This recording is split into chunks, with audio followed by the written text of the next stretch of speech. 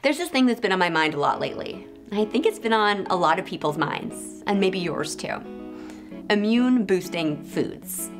The idea of eating foods to bolster immune function is always enticing, and especially right now, in 2020, as the world deals with the COVID-19 pandemic. But what does it really mean to be immune-boosting? And are there specific foods and nutrients that I can eat to boost my immune system? Let's science it. Hey, welcome to Nourishable. I'm Dr. Lara. This is the first video in a two-part series on immune-boosting foods. Link to part 2 in the video description. And right off the bat, I need to say that there are no known foods, nutrients, or supplements that can prevent or treat infection with the novel coronavirus. So if that's what you're looking for, let me say in my most Canadian way, sorry. But what I am going to dig into is this question. What does it really mean to be immune boosting? Are there foods or supplements that can truly boost the immune system? Your body's immune system is like your government's military. They're both tasked with protecting and defending. The military is protecting a country from foreign invaders. The immune system is protecting your body from invading microbes. The military has several branches with specialized functions. The Army, Navy, Air Force, and Space Force. Air Force has airmen, Space Force has spacemen. Nothing embarrassing or comical about it. Similarly, the immune system has many kinds of white blood cells, each with their own specialized functions. I'm going to tell you about 3 tools in the immune system's arsenal. The first tool is inflammation. The goal of inflammation is to deploy infantry troops to the battlefront. Inflammation is initiated when white blood cells sound the alarm by secreting chemical messengers into the blood.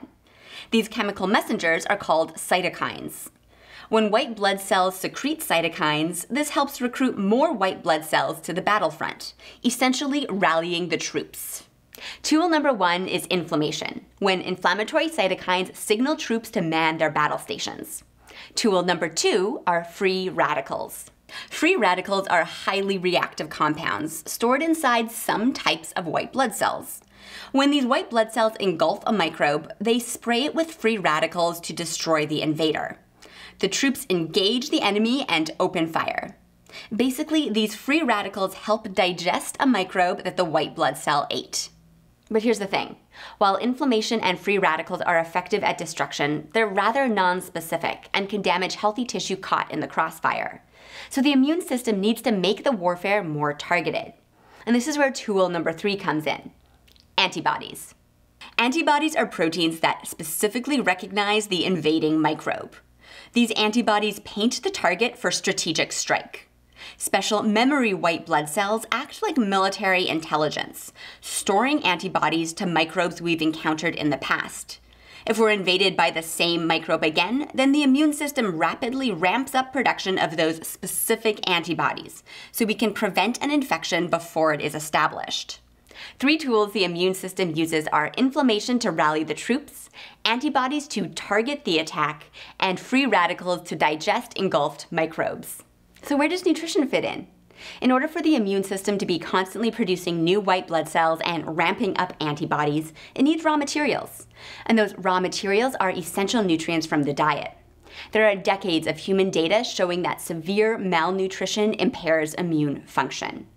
Deficiencies of particular nutrients are especially problematic, like protein. Protein is required to provide the building blocks to produce new blood cells and antibodies. But how much protein do you need? Well, it depends on your size. Adults need 0.8 grams of protein per kilogram of body weight. So let's see, I'm about 58 kilograms, so 0.8 times 58 equals around 47 grams of protein per day. I can get that from an egg, plus pistachios, plus Greek yogurt, plus a serving of chicken. There are many ways to get sufficient protein with or without animal products. Protein deficiency is exceptionally rare for Americans, so this isn't really an issue for immune function. Deficiencies of other nutrients can severely impair immune function too.